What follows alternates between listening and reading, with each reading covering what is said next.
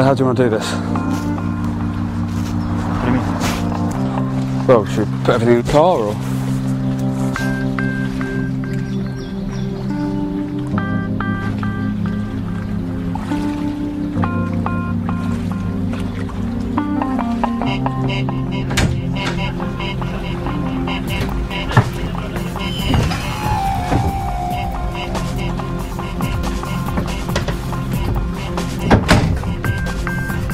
God, the smell. Sorry.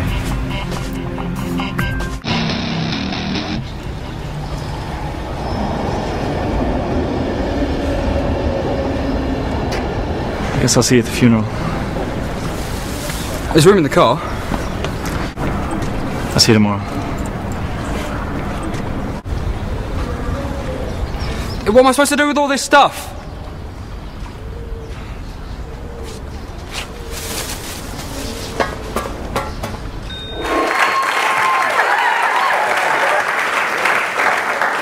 Hi Sal, welcome to the show. Thank you. How did you meet Cheryl? Well, I actually live next door to Cheryl and her sisters and stepmom, and we bumped into each other in the corridor a little while back, and ever since we've kind of struck up a relationship and just got to know each other a bit more, I suppose you could say. That's really sweet. And what are the kind of things you've heard that she's going through at the moment? Before I actually met her, I could literally hear some of the things that were going on behind closed doors, obviously living so close. And then having kind of got to know her better, heard from first account some of the things that have happened, which I think are some of the most disgusting things I've ever heard. They're probably some of the most vile people I've ever met.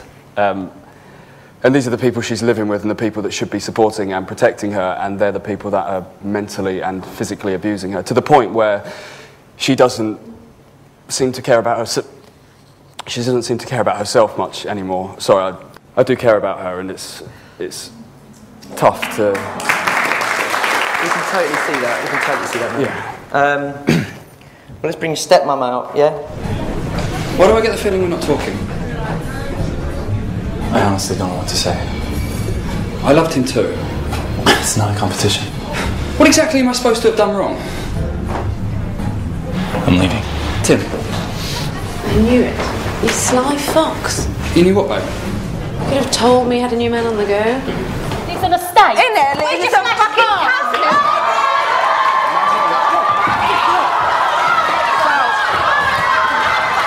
Keep it down. You okay? You okay? Oh my god. Sal, Cheryl, I'm sorry, you okay? No, I'm fine. You okay? Yeah, I'm fine. Sorry. Okay. Yeah, I'm fine. Listen, What are you doing? I know we haven't known each other that long, and this might come a bit of a surprise to you, but you're one of the most beautiful, kind, loving people I've ever met, and I want to show you what real love is, and if you'll let me, I'm going to love you to the day I die. I promise you that. What do you say? Okay. Yeah? Yeah. She said yes.